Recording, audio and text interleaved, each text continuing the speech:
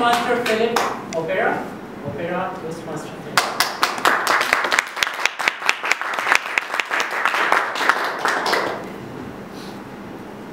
A big, tough-looking man was standing in front of me, and he said this to me: "Sir, I will need to stop you from getting in, because this is the formal attire, and you're required to wear a formal attire."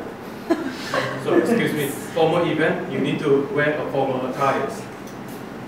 Without a second thought, I took out my cheap dark blazer, put it on, and I went in.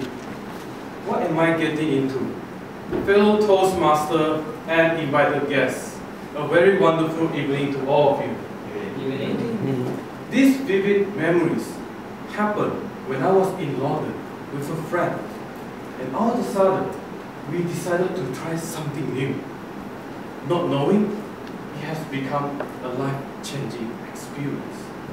Opera, the unfading entertainment of the music world.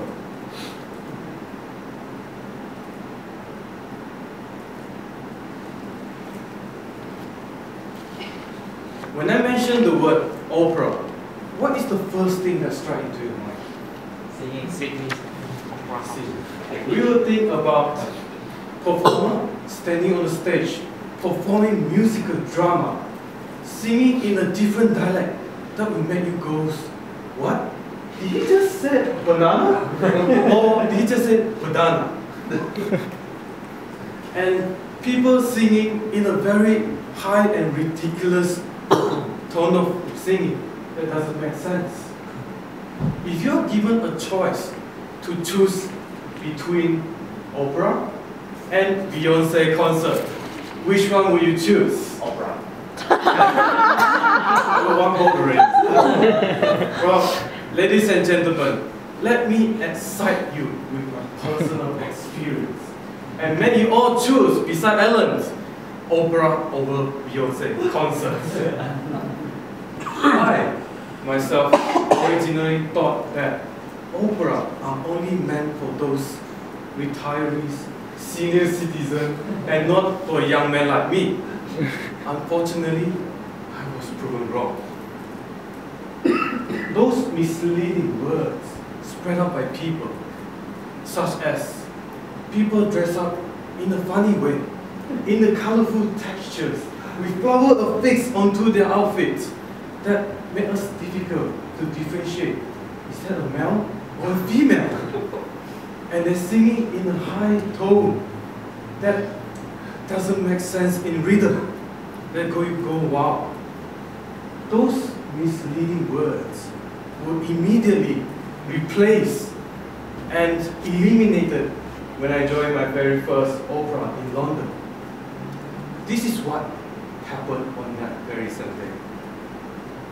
With no high expectation, I was sitting in the middle section of the hall, having my eyes fixed to the wide empty stage.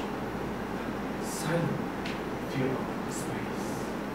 And suddenly, a beacon of light shined onto the actors that marked the beginning of the show.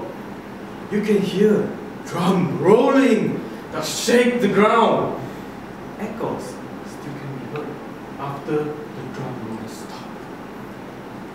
Suddenly, at the corner of your eyes, you see props were maneuvering by itself, from the higher end towards the lower end, from the back to the front.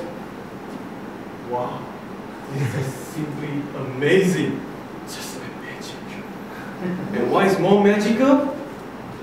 It is all happening right in front of your naked eyes. You can see actors and actresses dressed up in a classy, bright, historical outfit that carries your imagination back to the past century. Just like an old country movie. And this is not all about their historical outfit, but also they own a very heavenly, angelic voice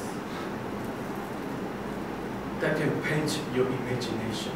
They can sing as gentle as the wave hit joy.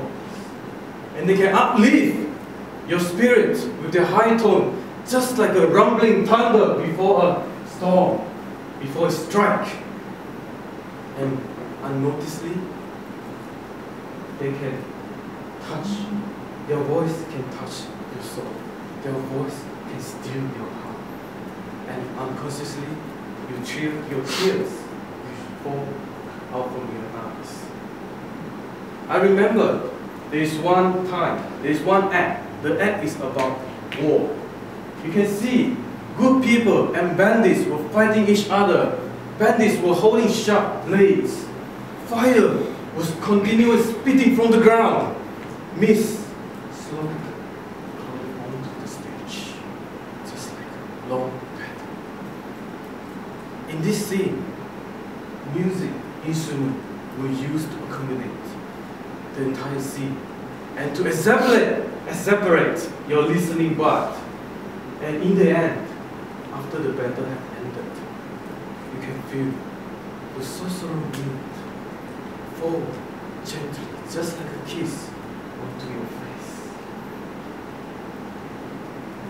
Ladies and gentlemen, opera is not only an entertainment, but it's a way of life. It's a culture. It is a history where countless people put countless of hours together just to inspire you to look at things differently. Now, if you happen to stumble upon an open schedule while you are traveling or in your local place, in your local locations, please do not wait, because opera waits for no one. That's all for me. Thank you very much.